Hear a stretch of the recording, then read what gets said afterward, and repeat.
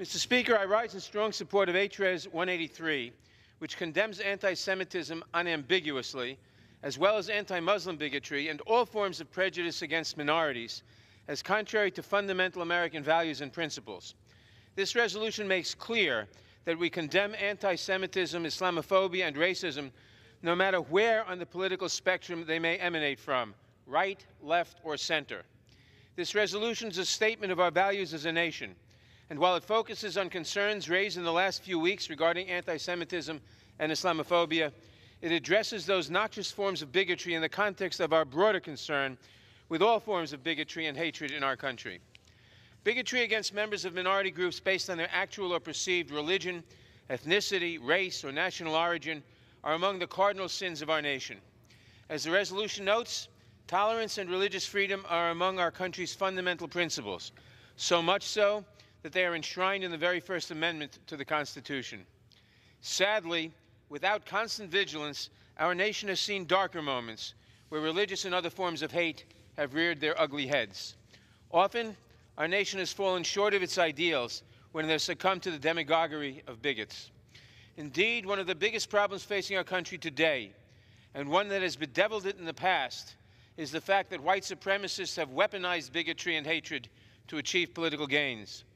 They do so by stoking hatred and division among Americans based on religion, race, ethnicity, or other characteristics. To combat this, it is imperative that all of us, but especially those of us in public life, speak out against such hate. Unfortunately, sometimes the perpetrators of religious and other forms of bigotry are themselves public figures, and even distressingly members of this House. Indeed, in the last few weeks, comments have been made by some of my colleagues on both sides of the aisle that can be fairly characterized as anti-Semitic, and I have condemned these remarks. Anti-Semitism is among the most ancient of prejudices and is associated with pernicious stereotypes, including the claim that Jews exert control over the government and the global political and financial systems, that they are obsessed with money, and that their loyalty to their home countries is somehow in question. Assertion of these beliefs does not constitute merely making statements of political or policy positions. Rather, propagation of these beliefs have, throughout history, resulted in harassment, discrimination, violence, and murder against Jews. And while anti-Semitism is an ancient prejudice, its effects are not ancient history. Less than 6 months ago, a gunman murdered 11 worshipers at the Tree of Life Synagogue in Pittsburgh, reportedly stating that he, quote, wanted all Jews to die, unquote. And nearly 2 years ago in Charlottesville, Virginia, white supremacists with torches chanted, "Jews will not replace us." Despite this ugly history, members on both sides have questioned the loyalty and patriotism of members of this House.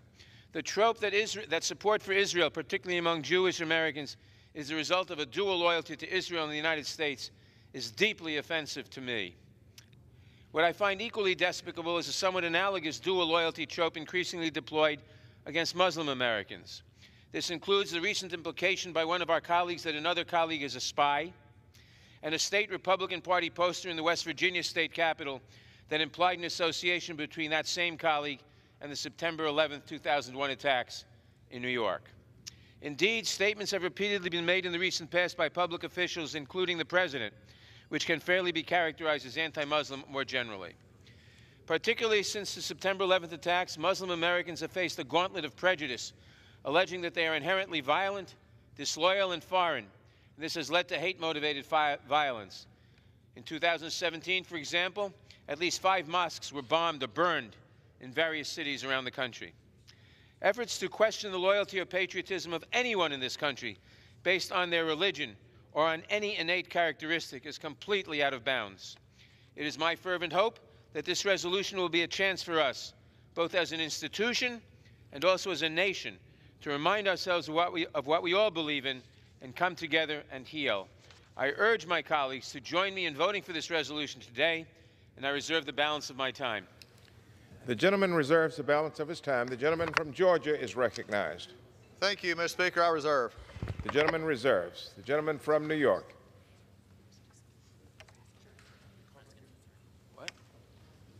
What happened to... He reserved. Oh, how much time to ask?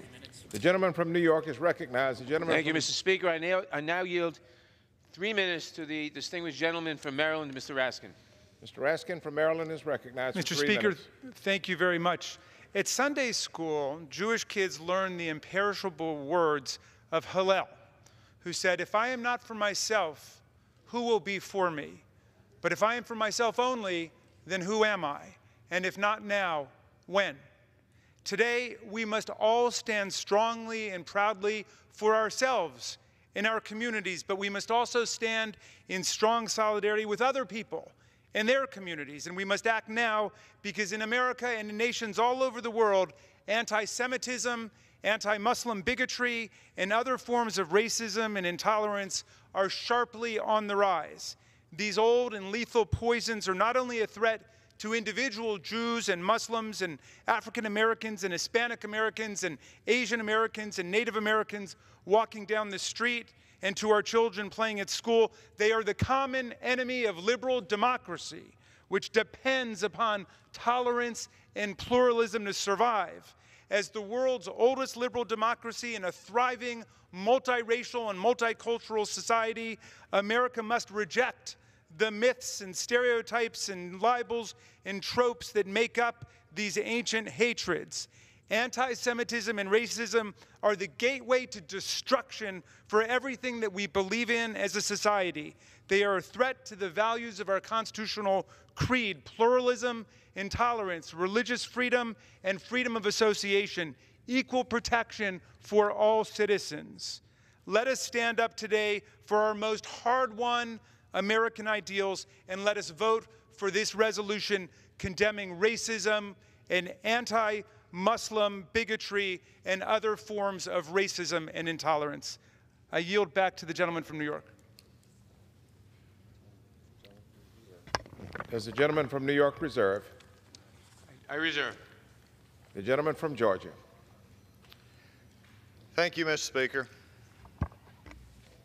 I don't know where to begin. I really don't. As members of Congress, duly elected by constituencies to serve in this body, who come here with the hope and the thought that we exchange ideas and come to this body to actually participate, and for the second time in 8 weeks, I am here with my friend from New York debating a resolution that all of us should have learned in kindergarten. Be nice. Don't hate. This resolution doesn't need to be 7 pages. It's just wordy. I agree with it. We don't need to hate. It don't matter where it comes from. But it's just what bothers me the most, Mr. Speaker, is what I'm finding right here. Just the other day in this floor, we celebrated the institution of this body with the Dean of the House. And we spoke of Mr. Dingell, we spoke of Don Young, and we spoke about this institution of this House. What is becoming more and more concerning for me about this process, and what breaks my heart as much as anti-Semitic thought, anti-Muslim thought, anti-anybody thought, is that we have broken down in this House. Last week we brought to the floor in which a bill in which was supposed to be about firearms, which my friends across the aisle were mistakenly didn't understand the penalty associated with the bill. Yesterday, I was just on the floor of this House talking about a bill that really, because they rushed it through committee, came to the floor of this House in which if you keep a 4-year-old from voting, you're a criminal. This is what happens when we rush.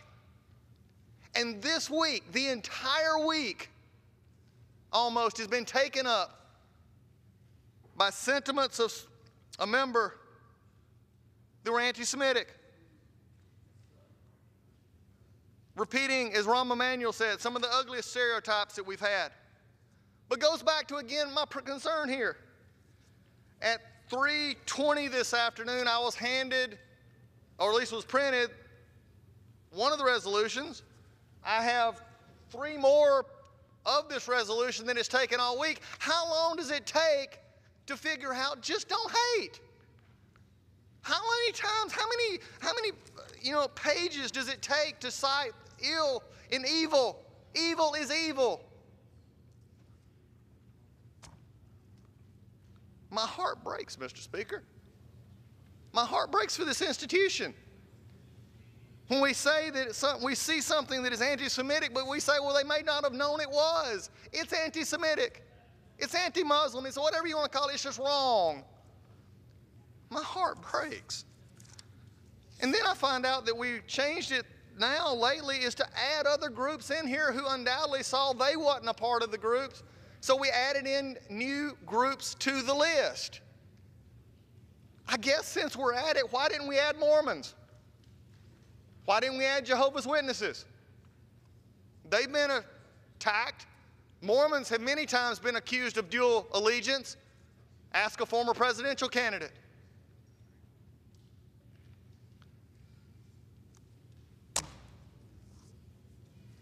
Mr. Speaker, I wish you and I could engage in a colloquy. You're a good gentleman from North Carolina. Explain this to me. Why it took a whole week to figure out to say, hate is hate. You don't need 7 pages. We need people to understand that words have consequences, that being a member of Congress matters. That being a member of Congress says that when you say stuff, we can debate civilly. My friend from New York and Maryland, we disagree on most anything. We could probably disagree about the color or how many clouds are in the sky, about policy. But it is not a disagreement that hate is hate. And we shouldn't overlook it and try and lump it with everything else and give moral equivalency.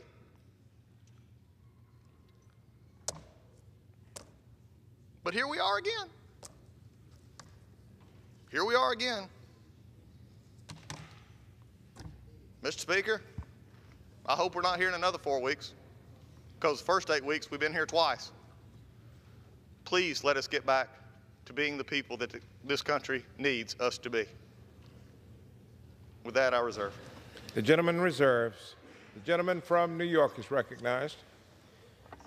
Mr. Speaker, listening to the gentleman from Georgia, I think I heard him say that he and his colleagues were going to vote for this resolution, and I'm glad to hear that, especially since I noted that after the march in Charlottesville and the murder in Charlottesville, when a censure resolution was brought up, the Republicans who were then in control of the House refused to bring it to the floor. So I'm glad that they're eager to vote for, or they're willing to vote for this resolution today. I now yield 1 minute to the distinguished gentlelady from Virginia, Ms. Luria. Thank you, Mr. Speaker. I'm a Jewish American woman who served for 20 years in uniform and continue to serve in the United States Congress. At the age of 17, when I entered the United States Naval Academy, I first took the oath to support and defend the Constitution against all enemies, foreign and domestic. I subsequently repeated that oath 6 times at every promotion in rank, and most recently when I had the honor to become a member of Congress. Is that not enough to prove my loyalty to our nation? I deployed 6 times, serving in 6 ships in the Middle East and Western Pacific, working under challenging conditions while operating complex weapon systems, overseeing nuclear reactors, driving ships, and ultimately commanding a combat-ready unit of 400 sailors. Is that not enough to prove my loyalty to our nation? In the first 3 years my husband and I were married, we spent almost 2 years apart so that we could both serve at sea and deploy 3 times. Is that not enough to prove my loyalty to our nation? Am I to look back on my military career and the sacrifices it meant for my family and remain silent in the face of people?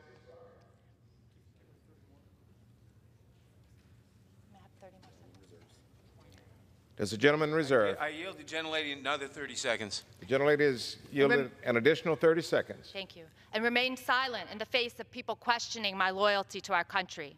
I believe that I speak clearly for all fellow Jewish veterans that this echoes of language that has been used to marginalize and persecute the Jewish people for centuries. The recent accusations of dual loyalty call into question the equal footing of Jewish members in elected office and, by extension, all Jews living in America. I'm proud to vote on this resolution in condemnation of this rhetoric. I yield my time. The gentlelady yields back. The gentleman from Georgia is recognized. Thank you, Mr. Speaker. And I would remind, I don't think my friend from New York would question my belief that what happened at Charlottesville or anywhere else was bad. I don't think he really meant that, Mr. Speaker, because I do believe it is bad, and I think what is bad is having to write this thing 7 days and having to figure this out. With that, I yield 3 minutes to the gentleman from New York, Mr. Zeldin. The gentleman from New York is recognized. Well, thank you, Mr. Speaker. Let's all be honest with each other. We are here today, right now, because of anti-Semitic rhetoric from one member of this chamber said again and again and again. We would not be on this floor right now otherwise to discuss this topic. If that member was a Republican, that member's name would be in this resolution, and this resolution would be all about condemning anti-Semitism, and it would be done so forcefully. That member in January had to apologize for talking about a hypnosis of Israel that they have over the entire world. That member had to apologize in February by saying that if you support Israel, it must be because you're bought off by Jews.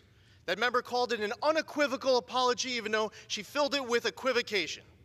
And now we're back again, this time by saying that if you support the U.S.-Israel relationship, that you must have pledged allegiance to a foreign government.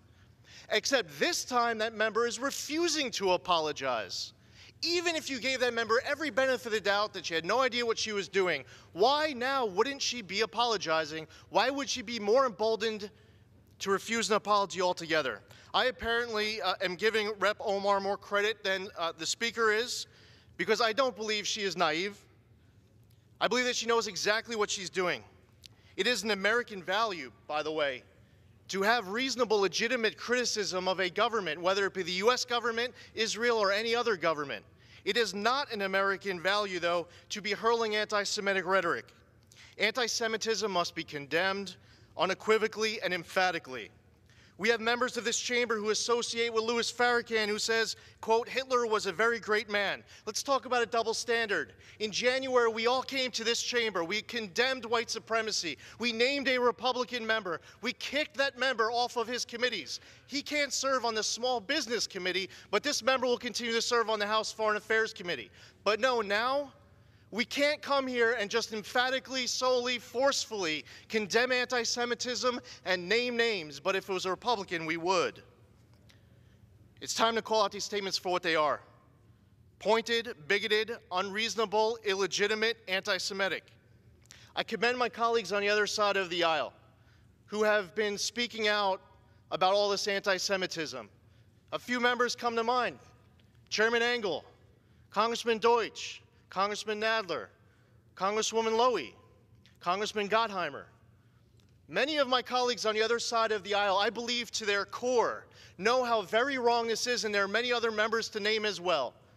And I'd be remiss if I didn't take this opportunity to say thank you to each and every one of them, because support of Israel, support of Jews, standing against anti-Semitism has been bipartisan in the past. It should be bipartisan today, and should be bipartisan for every moment in the future. I yield back. The gentleman yields back. The gentleman from New York is recognized. Mr. Speaker, I now yield 1.5 minutes to the distinguished whip, the gentleman from South Carolina, Mr. Clyburn.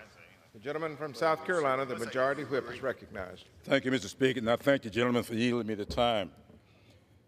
Mr. Speaker, I rise in support of this resolution condemning anti-Semitism, Islamophobia, and bigotry against minorities.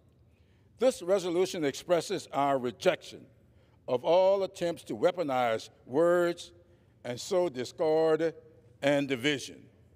Make no mistake, our caucus is unified, but unity does not mean unanimity. We are the most diverse caucus in the history of Congress. We are a true reflection of who and what America is. Each of us brings our own familiar backgrounds and personal experiences to this august body. Those experiences help shape our values and our perspectives, and we do so as we do the work of the American people. We learn from one another, and we do so following President Lincoln's declaration, and I quote, "With malice toward none, with charity for all, with firmness in the right God gives us to see the right, let us strive on to finish the work we are in. This resolution condemns hateful expressions of intolerance, honors the heritages and experiences of all who serve in this body, and commits all of us to the continued search of a more perfect union. I yield back. The gentleman yields back. The gentleman from Georgia. Thank you, Mr. Speaker. At this time, I yield 3 minutes to the gentleman from Arizona, Mr. Biggs. The gentleman from Arizona is recognized. Thank you, Mr. Speaker, and I thank the gentleman for yielding.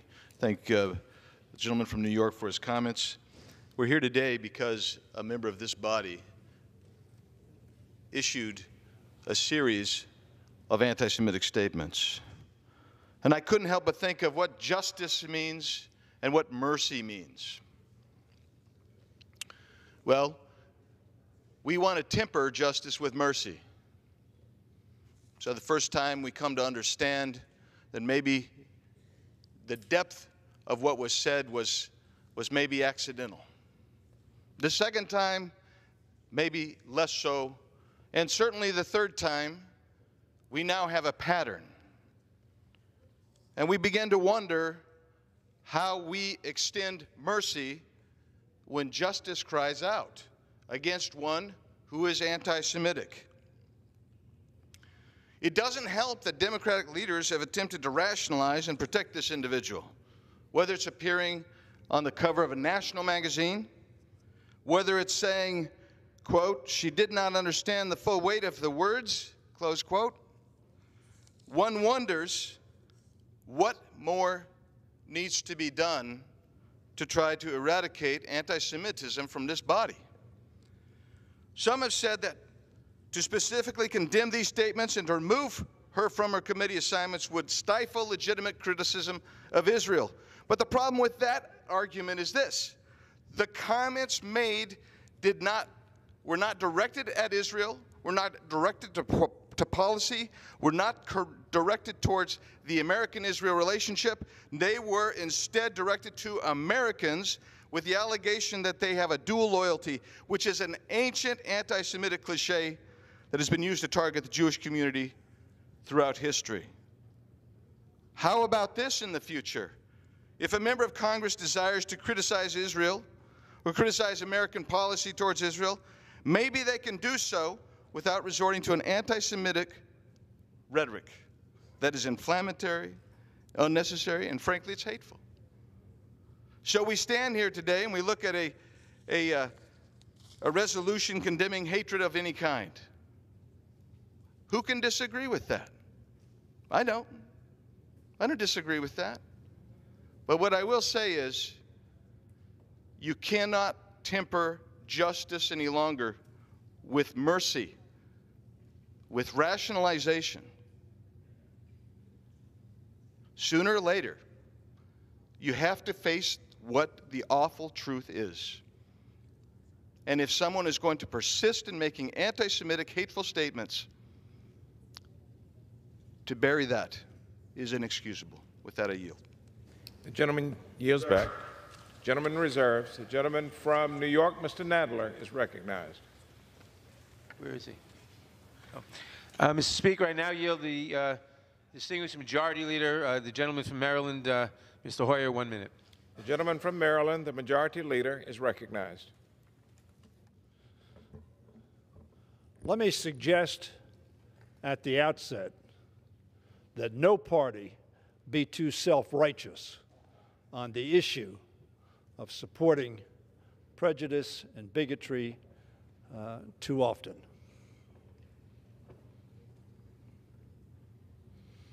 This is a very serious matter.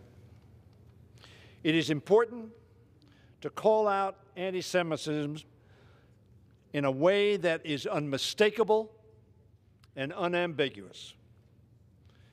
We must do so, because whenever some people begin to question the allegiance or patriotism of Americans, indeed whether certain people fully belong as part of our country, it is critical to set the record straight.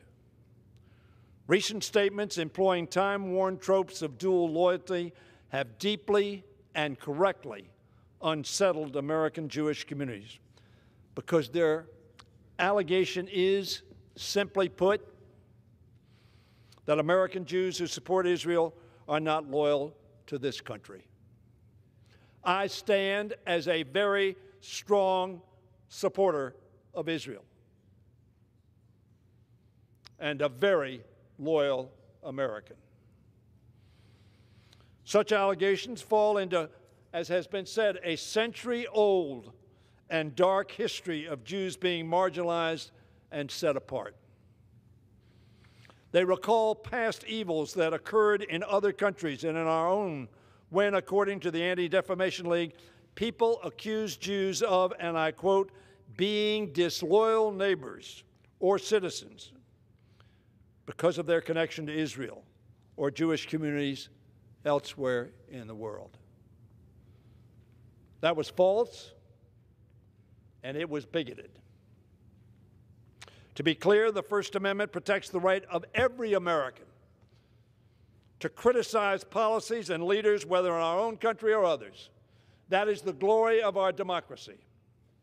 However, in these past few weeks, those who say they are only criticizing Israel's leaders or policies have instead been making claims about the allegiance and motivation of Israel's defenders. I do not believe there is anyone in our caucus, not one, who wishes to silence debate over policy. Rather, what is being called for is an end to the invocation of age-old anti-Semitic tropes that demonize people instead of criticize policies. Accusation that Jews bear dual allegiance because of support for Israel or concerns for its safety are false, and they are also hurtful. Canards that must be opposed and exposed for what they are: bigotry. They elicit legitimate fear and uncertainty in the individuals and communities they target. In much the same way, we have also seen vile examples of hatred aimed at painting Muslim Americans as somehow disloyal to our nation or not fully belonging, causing similar feelings of insecurity and distress.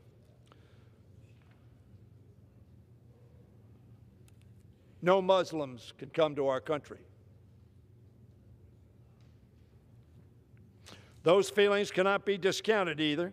One of our own colleagues was the target of an Islamophobic attack, impugning a member of this House. That ought to be unacceptable to all of us. We have seen this same form of exclusion, hatred in recent years whenever acts of bigotry have been directed against African Americans. And when Latino and Latina citizens have been yelled at to go back to their countries. This is their country. This phenomenon is also a reminder of the horrific internment of Japanese Americans during the Second World War. None of us ought to be like Pontius Pilate and think that we have not fallen short of the principles enunciated in our Declaration. In our multicultural republic, sometimes it is incumbent upon the American people to speak as one nation, indivisible, and make clear affirmation that all Americans have an equal share in our republic, that no one's race or creed or origin can call into question one's love of country. I will continue to urge unity in the face of anti-Semitism, Islamophobia, xenophobia, homophobia, transphobia, racism against African Americans and Latinos and Asian Americans, and other forms of prejudice and discrimination. American Jews, including those who serve our nation in Congress, need to be reassured that they are equal partners in the diverse coalition for justice, opportunity, tolerance, and equality, and that they have true allies who stand with them as firmly as they have stood with others. I will continue to make that clear. America is rightfully respected for its Declaration of Independence and its Constitution as amended and perfected, both of which proclaim the dignity and rights of individuals endowed by their Creator. But America has also seen, too often, the denial of that dignity and equality to millions of its citizens based upon the color of their skin, the land of their birth, or the faith of their forebears. My colleagues, if we are to be better than our past, we must reject all forms of bigotry and prejudice directed at any of our fellow human beings and fellow Americans. Let us all, in solidarity and in union with the principles of our country, support this resolution. And I yield back the balance of my time. Could you tell me how much time Mr. Collins has and how much time I have, please? Thank you, Stanley. The gentleman from New York has 9 minutes remaining. And the gentleman from Georgia has 8 3/4 minutes remaining. Thank you, Mr. Speaker. The gentleman from Georgia. Thank you, Mr. Speaker. At this time, I would like to yield 2 minutes to the gentleman from Texas, Mr. Gomer. Gentleman from Texas is recognized. Thank you, Mr. Speaker.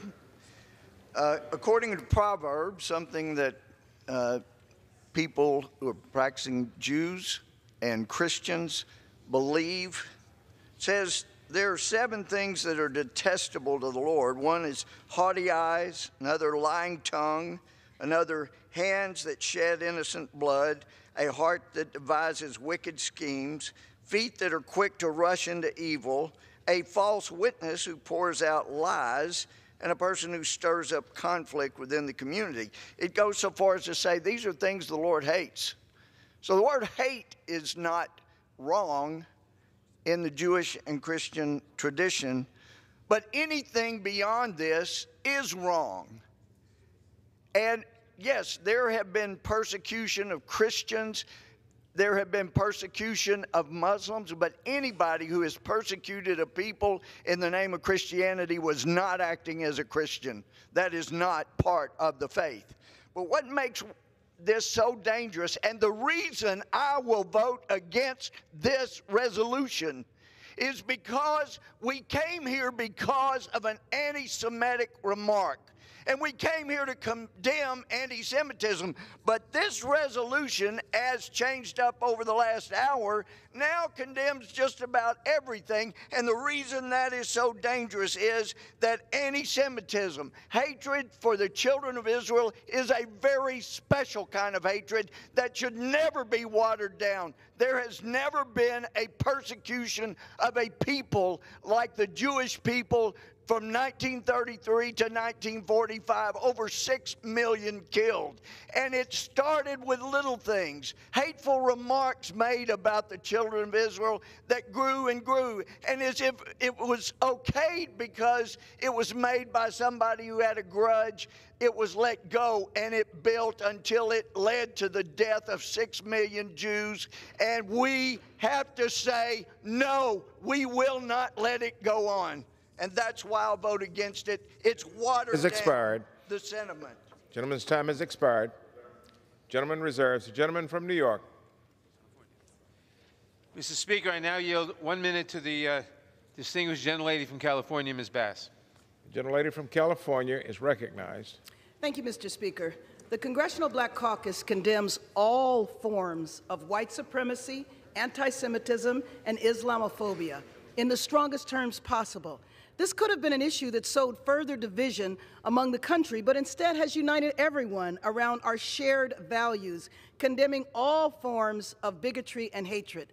The Black Caucus stands firmly against all expressions of hate and is concerned by the recent uptick in hateful rhetoric and crimes targeting minority communities. For example, a white nationalist murdered 9 African-American worshipers at Emmanuel AME Church in Charleston, South Carolina on the evening of June 15th, 2015, in hopes of igniting a nationwide race war.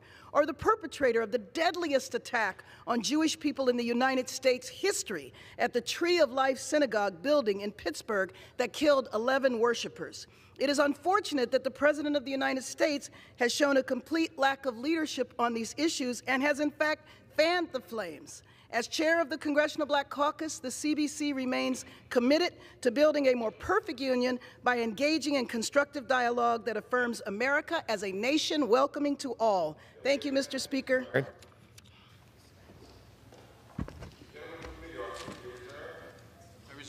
Gentleman reserves. The gentleman from Georgia. Thank you, Mr. Speaker.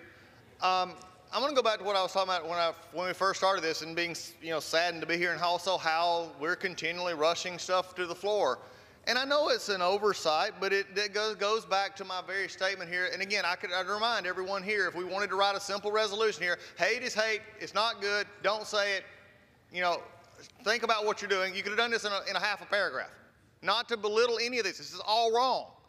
But on page 7, number 7, we have a resolution that says condemns death threats received by Jewish and Muslim members of Congress. I'm a member who has had someone put in jail for threatening to kill me and my daughter. Why don't we condemn that? We forgot it.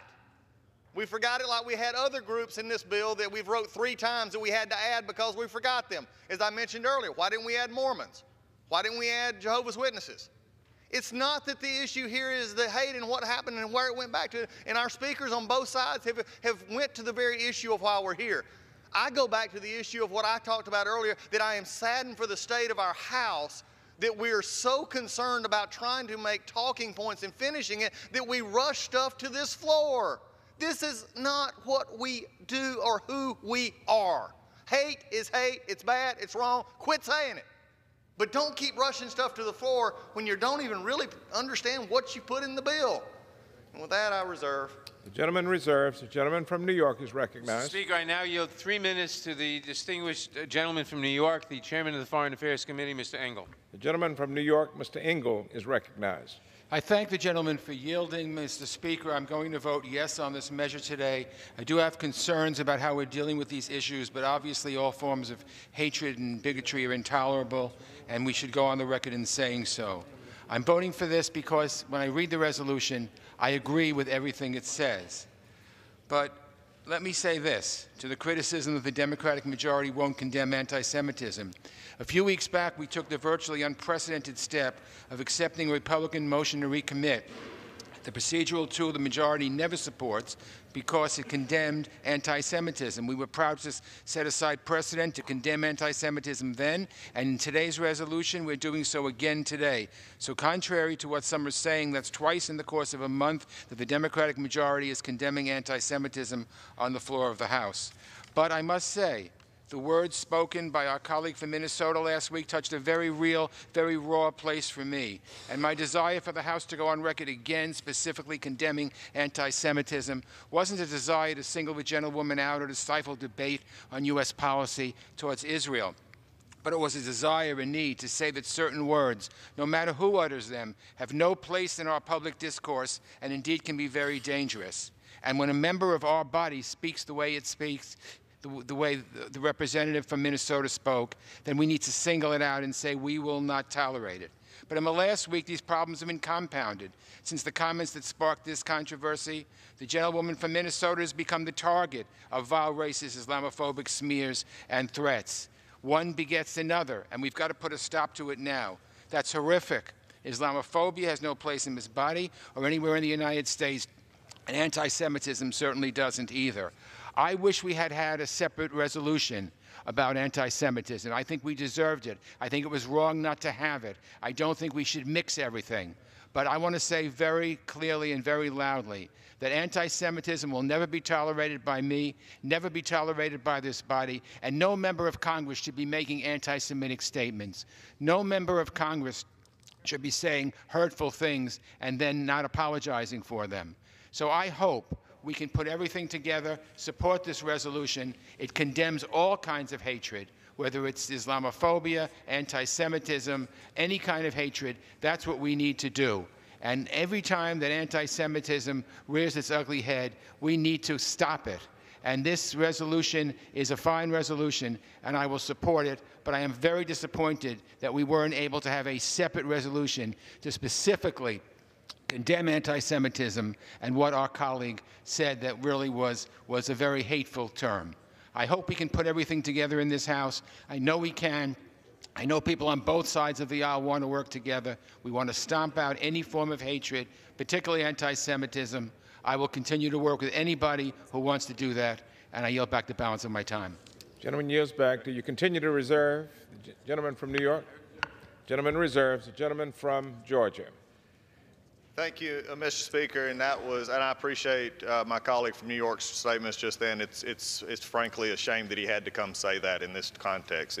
But I appreciate what he said because he's right on. He's correct. And with that, I yield a minute and a half to the gentleman from Florida, Mr. Gates. Gentleman from Florida is recognized for 1.5 minutes. Thank the gentleman for yielding, and I fully associate myself with the comments from the gentleman from New York condemning anti-Semitism.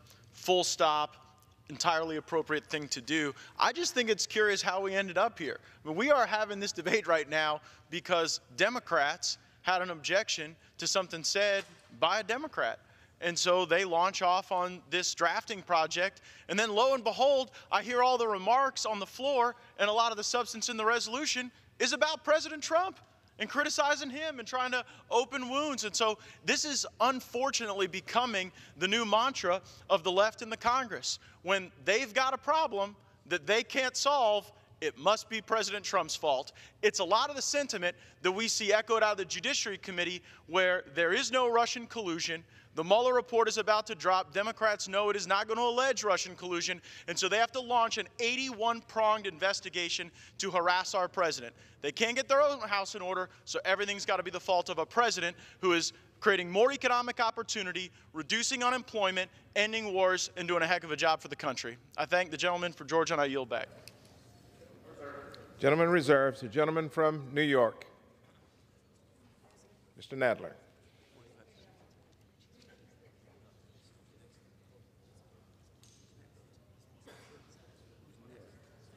The gentleman from New York is recognized. I'll reserve. The gentleman reserves. The gentleman from Georgia. I reserve. Gentleman reserves. The gentleman from New York.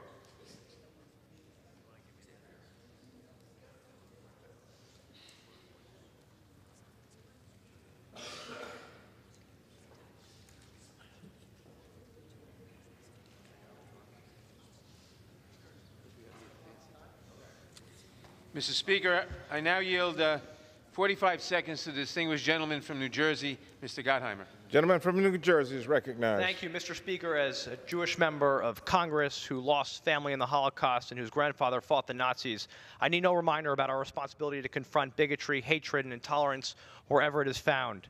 No matter how hard one tries, the allegation of dual loyalty simply does not constitute a legitimate opinion about foreign policy. It's a slur against Jews, it's indefensible, and it's deserving of the condemnation by everyone, every time.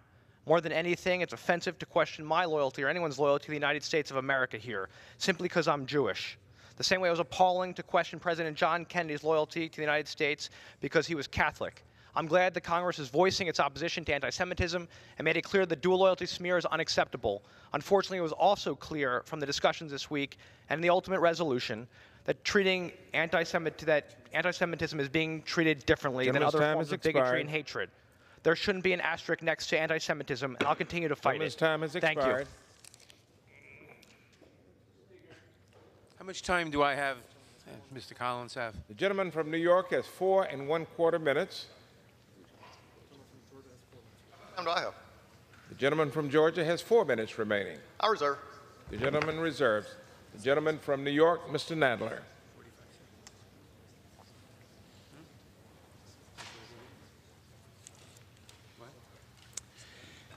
Mr. Speaker, I now yield 45 seconds to the distinguished gentlelady from Florida, Ms. Wasserman Schultz. Gentlelady from Florida is recognized. Thank you, Mr. Speaker. One thing we are all reminded of this week is that words have power and divisive words cause pain. Every Jewish person in America, no matter where they are from, could share a story of deeply painful anti-Semitism that they have personally experienced. For me, at its worst, Nazi-obsessed internet trolls mercilessly taunted my children with Holocaust threats too vile for me to describe on this floor. And this pain is frequently felt by all too many Americans. How you look or speak, who you love, or where you live and pray can still invite unwanted and potentially dangerous words of hostility. The conversation today about anti-Semitism, allegiance, and loyalty is necessary because remaining silent against hatred and bigotry is not an option. I'm a second-generation American on both sides of my family. 2 generations later, it was possible for me to become a member of the U.S. Congress, only in America. So questioning my allegiance is painful and personal. Unfortunately, this dual loyalty question is not isolated to Jews. Words have power. We must carefully choose our words and make sure that we use them to unite us and not to divide us. I yield back.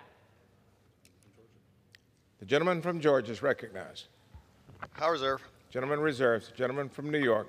Mr. Speaker, I now yield 1 minute to the distinguished Speaker of the House. The gentlelady from California, the Speaker of the House, is recognized. Thank you, Mr. Speaker. I thank the gentleman for yielding, and I thank him for bringing this important resolution to the floor of the House. I commend the gentleman from Maryland, Mr. Raskin, and the gentleman from Louisiana, the very distinguished gentleman from for his participation in writing this important resolution.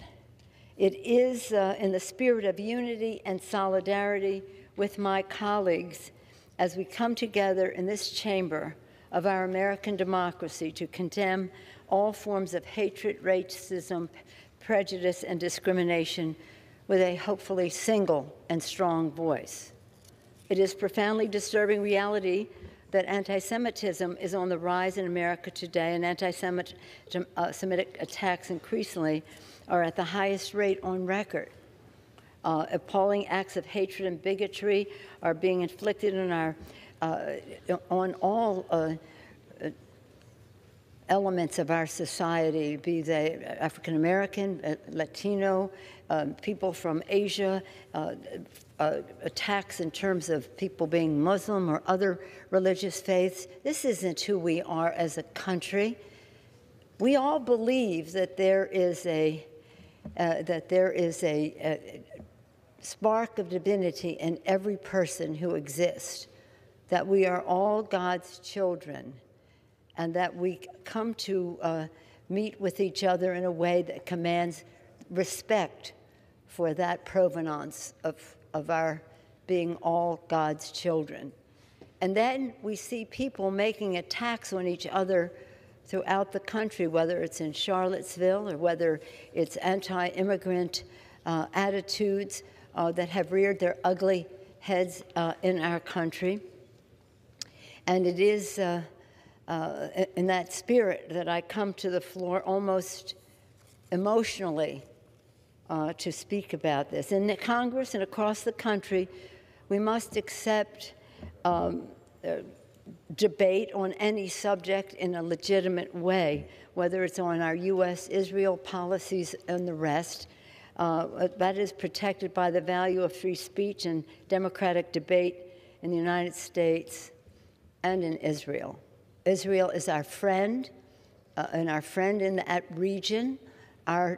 We support Israel out of friendship, out of shared values, but also because it is in our national interest to do so. But not every one of us in this body agrees on every provision of our or any consideration in that relationship.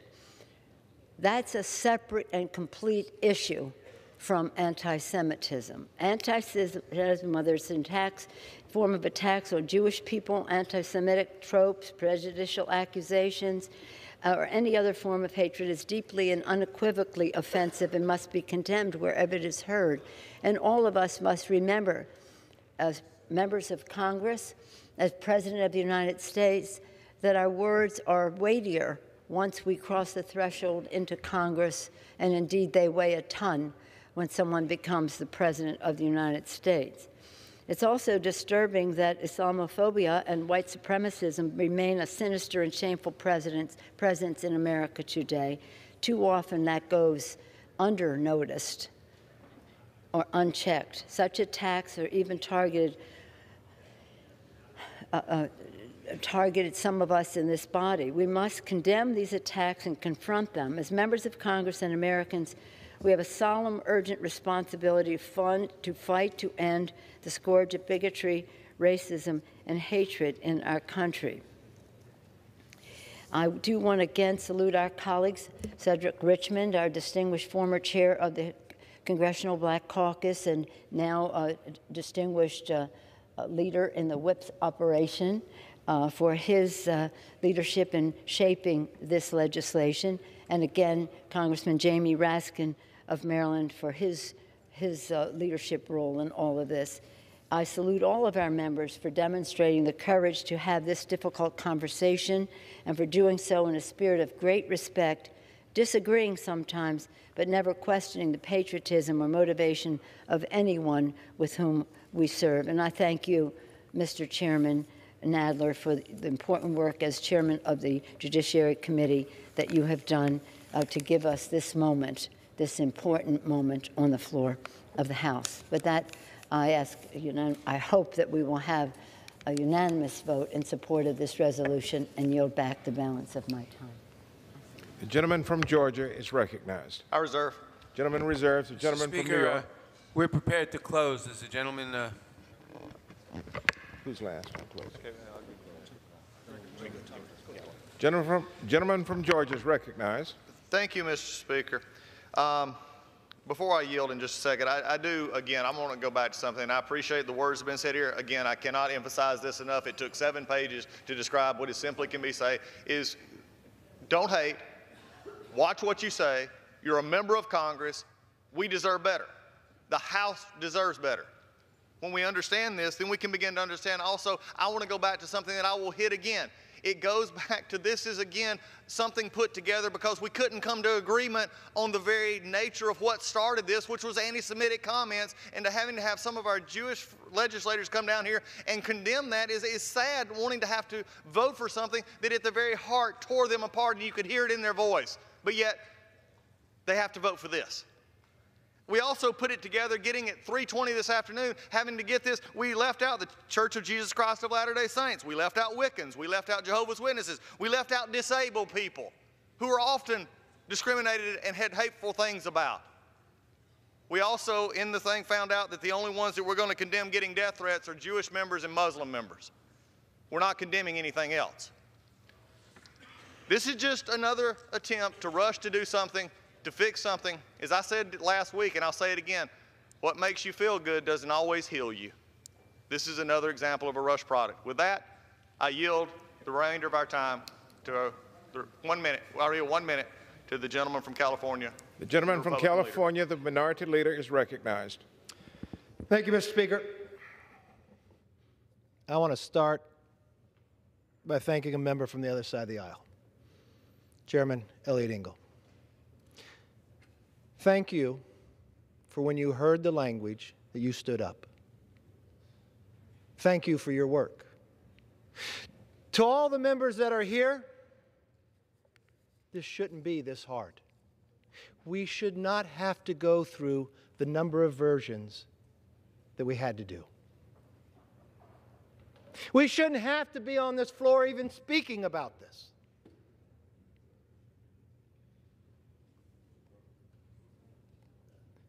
I hope we won't be back. Of all the things that have happened this Congress, this is what we've talked about the most. This is the action that this Congress has taken the most. Twice. Twice we have to make a statement that we're opposed to anti-Semitism. The first time, it took the minority that doesn't have very many abilities to bring something to the floor, but we did, and we spoke with one voice. But now we're back in a few weeks stating the same thing, but without apologies. Without apologies from that voice. It did not have to be this hard. Well, you didn't have to break 72-hour rule that you put in this year to make it less than an hour, because fear of what would happen tomorrow on a motion to recommit. I will pledge to you this. from this side of the aisle, and I hope you understand this clearly. Any hatred, we take action. I hope you've seen from the action on this side of the aisle of where we stand. We didn't have to have a resolution, but when it came to the floor, we voted for it. We took action before it came to the floor, and it wasn't simply, please apologize. It didn't have to be this hard. Yes, Mr. Speaker, our Madam Speaker was right. America is better than this. But to my members, Congress is better than this. Please, do not make history write about our time with these 2 years that the most we've ever done is that we had to keep bringing resolutions to the floor to tell people that anti-Semitism is wrong. If that's the only action we're going to take, I know we're better than this. I yield back. The gentleman yields back. The gentleman from Georgia has Reserve. 1.5 minutes remaining. And I'm reserving. The gentleman reserves. The gentleman from New York. Reserve. Gentleman reserves. The gentleman from So the gentleman Georgia. is ready to close? Yes. Okay. Mr. Speaker, as we come to the conclusion of our second time doing this, I'll echo the sentiments of our leader who just spoke. I echo the sentiments of most everyone who has spoke here, that this is wrong. You know, one time we should learn. 2 times we're getting nothing out of this anymore. Because undoubtedly we're getting numb to it because we just put everything imaginable that we could think of in the short amount of time unless somebody brought it up into a resolution and say, this is hate, we don't need to do this. We don't need a manual to tell us who we can't hate. How is this so hard? Why do we blow process? Why do we disrespect this institution? By bringing together things that are thrown together at the last minute, that leave out death threats to any other member besides 2 groups of members, that leave out others who have been hated upon. It breaks my heart after just a day or so ago, speaking of the institutional spirit and hearing the dean of this house talk about working together. It breaks my heart that we're 8-9 weeks into this session and this is our largest accomplishment, telling the world, don't hate. That's our largest accomplishment. Mr. Speaker, my fear is, with this today, I don't want to be here again. But with the way this was handled, I fear we may be. We're better than this. This should not be where we're at. Why do we keep coming back? Because many times members forget the awesome responsibility that they have been given as members of Congress. Our mouths and our tongue can be our greatest enemy. Let us remember that as we seek guidance each day. With that, I yield back. Gentleman yields back. The gentleman from New York is recognized. Mr. Speaker, I now yield the balance of our time to the distinguished gentleman from Louisiana, Mr. Richmond. Gentleman from Louisiana, Mr. Richmond, is recognized. Thank the gentleman from New York for yielding. Let me just say that we are better than this. And we've seen in this body where we've had members attacked. And we came together right here in this body where we all held hands and we said that words have consequences and we were going to do better. We were going to set an example. And before we could walk off the floor, there was a commercial running to attack the character of our then leader, Nancy Pelosi. So hollow words mean nothing to me. Booker T. Washington once said that we are as separate as the fingers, but we are as whole as the hand. So we come together today, hopefully as whole as the hand, to condemn anti-Semitism, bigotry, racism, all of the phobias, Islamophobia, homophobia. What we do is push love, like Dr. King said.